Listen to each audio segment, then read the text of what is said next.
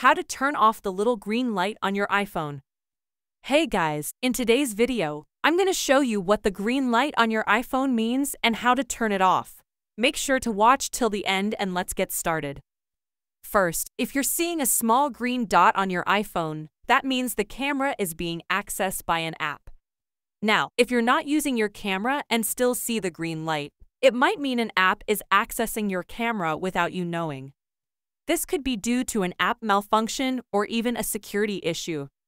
So, to find out which app is causing the green light, swipe down from the top right of your iPhone to open the Control Center.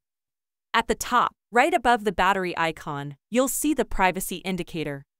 This shows what's being accessed on your phone. Tap on it.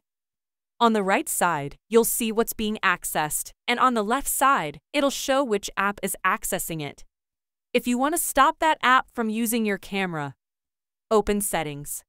Scroll down and tap on Privacy and Security.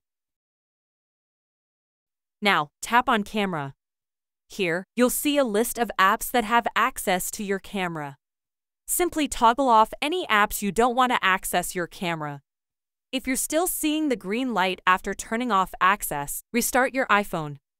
When it turns back on, the green light should no longer appear unless the camera is being used by an authorized app. And that's it. If you found this video helpful, hit that like button and don't forget to subscribe for more tutorials. See you in the next video.